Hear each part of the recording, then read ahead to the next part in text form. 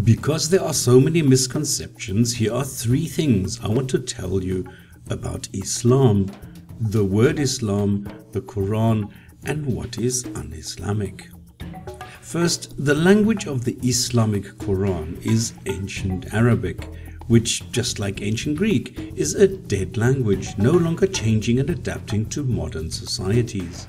Today's Arabic has many dialects, just like you get American, Australian and British English, but that does not enable today's reader to comprehend texts several hundred years old.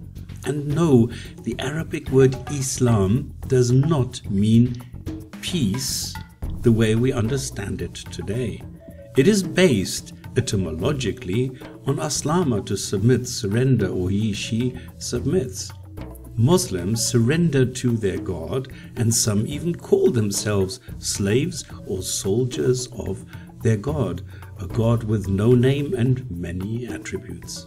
Now, if many Muslims do this, it is called peace, regardless of whether there is a war raging with violence, death, and destruction. And that is why Muslims call Islam their version of peace. 2. The Quran has very little to do with Islam. It is said to be the central text, but it says very little about or to Muslims. It mostly contains older stories from the Jews and other civilizations and relies completely on interpretation, human interpretation. Some parts are completely nonsensical, and because it represents a political ideology trying to establish Sharia worldwide, the Islamic law based on the society of 8th century Arabs, it becomes very obvious it does not fit into the 21st century. 3. The claim that something is un-Islamic is an expression of sheer desperation. Islam is not and does not have a set of defined values, and the assertion is based on merely personal, individual interpretation and shamelessly using quote mining of the Quran or the secondary texts. These secondary texts, written, collected and compiled by humans, actually shape Islam.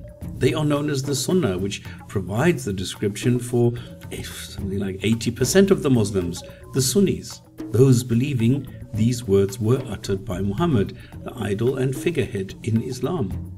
Everything being executed by Daesh or any other militant Islamic group today is mentioned in the Quran or the Sunnah. Yet, most Muslims take Muhammad to be the best person ever and their idol even today.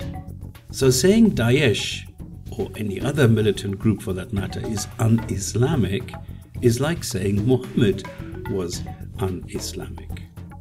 Now, these are very high-level descriptions, but if you're interested in knowing more about Islam, why not ask me and we can talk about it in more depth. So for now, thanks for your time.